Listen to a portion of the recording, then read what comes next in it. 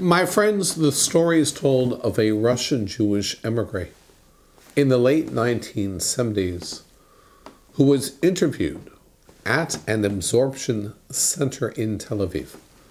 "Tell me," asked the social worker, "how was life in the Soviet Union?" "I can't complain," replied the immigrant.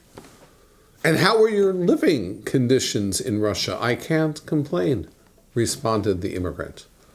"And how was your job in the USSR?" "I can't complain," replied the new settler. Puzzled, the social worker countered, "If you can't complain, so why did you come to Israel?"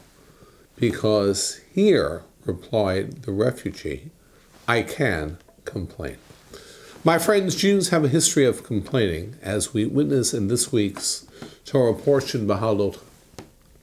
The Israelites, wandering in the wilderness, complained to Moses, "There is nothing to eat. We are fed up with the daily diet of manna."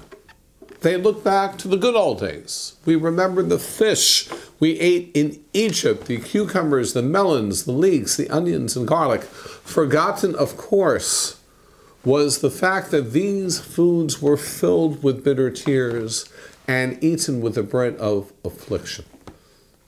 So often, we are tempted to elevate the behavior of the Israelites and exemplify them as models of gratitude, patience, and respect.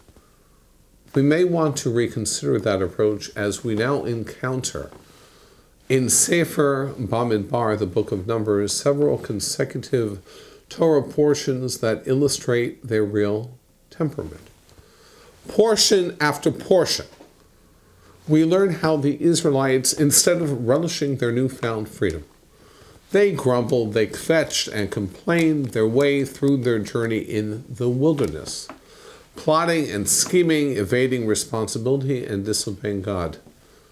Soon after their extraordinary experience at Mount Sinai, they cause horrific plagues to come down upon them. No one likes to hang around someone who constantly whines and complains. Over glorifying the past can have some pretty harmful consequences, as in the case of our ancestors in the wilderness. Today, many are complaining about the recent uptick of anti-Semitism as a result of the Israeli-Hamas conflagration. Need I remind them of the 2,000 years of Jewish persecution, oppression, martyrdom, subjugation, coercion, the unspeakable anti-Semitism we encountered in the Crusades, the Inquisition, the pogroms, the Holocaust, long before there was a state of Israel? So much for nostalgia and the good old days of Egypt. At the end of the day, sometimes it feels good to get your grievances off your chest. But if you're going to express negative sentiments, make sure you do it in a productive and positive way by keeping things in perspective. Shabbat Shalom.